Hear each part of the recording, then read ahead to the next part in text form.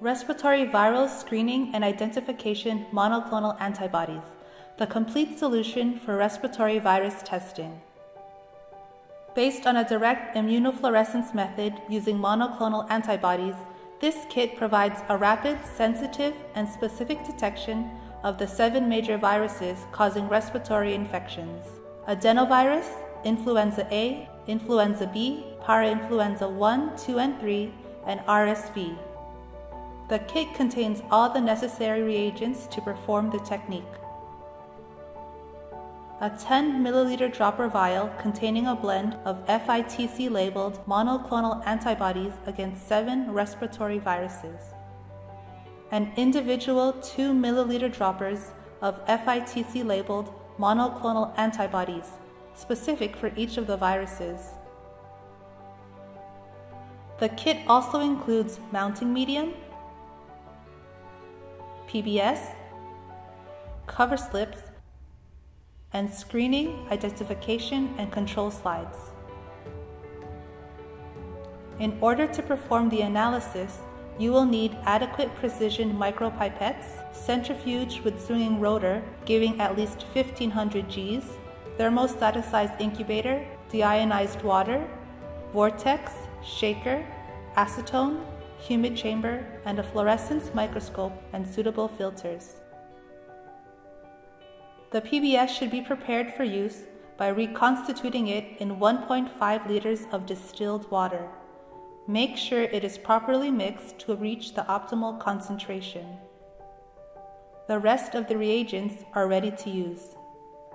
To carry out this technique, respiratory samples are analyzed directly, though cell culture can also be used. This video shows how to analyze direct samples. For swab specimens, we need to add an extra step in the initial sample processing.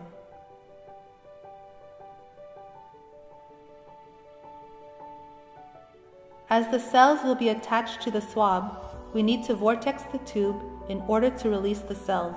Once the cell shave has been released into the transport medium, we can remove the swab carefully and proceed in the same way as with the rest of the samples.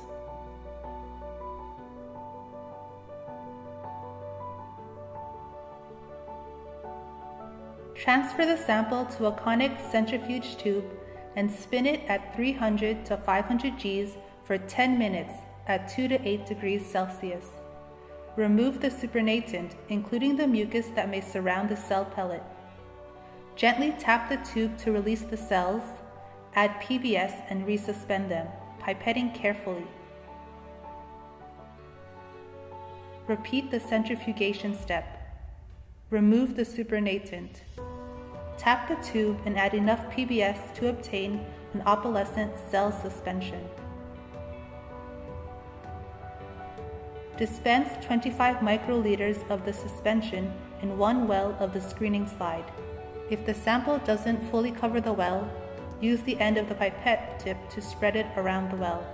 At this point, you can check in the visible light microscope to make sure that the cell concentration is adequate. Let the slide air dry at room temperature or use a hairdryer to accelerate the process. Fix the cells by introducing the slide in an acetone bath for 10 minutes at room temperature. Take the slide out of the acetone bath and let it dry completely at room temperature. Now the slide is ready to be stained using the monoclonal antibodies. Add 1 drop of Vercel viral screening reagent to each well of the screening slide. Remember that in these slides you can analyze up to 5 samples at a time. Tap the slides to spread the screening mixture or use the end of the pipette tip. Make sure that the reagent covers the entire cell-coated area. Incubate at 37 degrees Celsius for 30 minutes in a humid chamber. To make the humid chamber, simply place filter paper inside a container with a cover, then dampen the filter paper with water.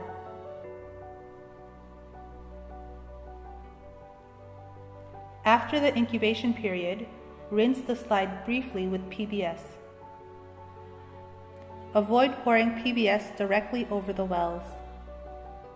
Then submerge the slide in PBS for 10 minutes applying a gentle shaking motion. After that, rinse slightly with deionized water to remove the salts, which will increase the background. Finally, air dry the slide completely at room temperature or use a hairdryer to accelerate the process. Apply the Vercel mounting medium onto the slide and place a cover slip on top of it. Press gently to remove any bubbles. Now it is ready to be observed using a fluorescence microscope at 400 times magnification. Positive results should be further investigated. Dispense the sample in the virus identification slide and add 1 drop from each of the specific FITC labeled monoclonal antibody bottles to each well. Make sure that the reagent covers the entire cell-coated area.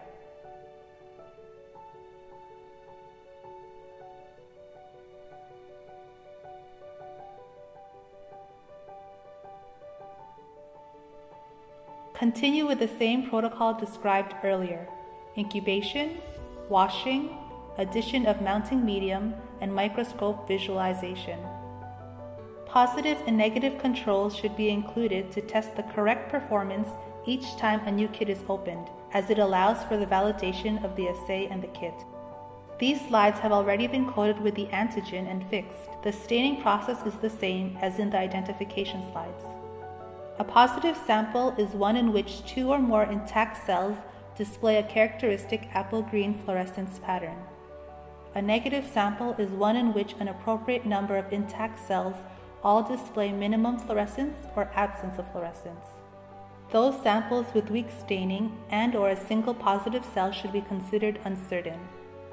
An invalid sample is one which presents a strong background staining or does not have enough intact cells.